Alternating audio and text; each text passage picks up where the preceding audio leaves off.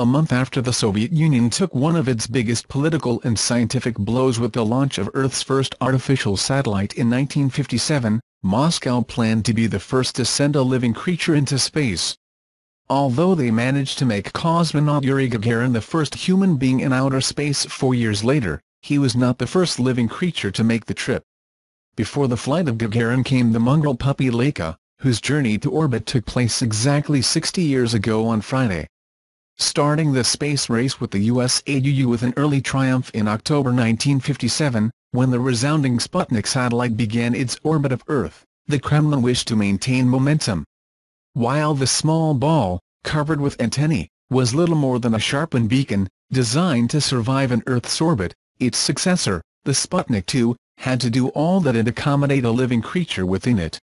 The Soviet scientists had already taken the dogs into space, launching Tsigan and Desikin in August 1951, and both came back alive.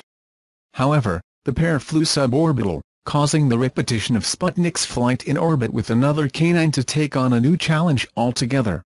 Testing space travel capabilities was becoming common at the time, with the United States having already chosen to use monkey test subjects, while France subsequently sent a cat and China-launched rats into space.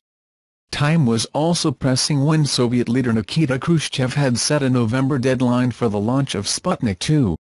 Eager to make the most of the advance of the first satellites in October, Khrushchev wanted the scientists to make sure that the state holiday of the Soviet Union will mark the Bolshevik Revolution. The Kremlin had another new achievement to celebrate, recalls the Russian newspaper Argumenty I Fakti.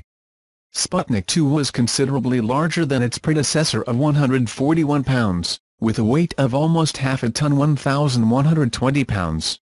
The interior space was also very narrow, and the engineers estimated that the only crew member of the spacecraft could not weigh more than 7 kilograms 15 pounds. About 10 dogs were selected by hand after meeting the size requirement, and Laika was among the 3 qualified and most suitable for the mission.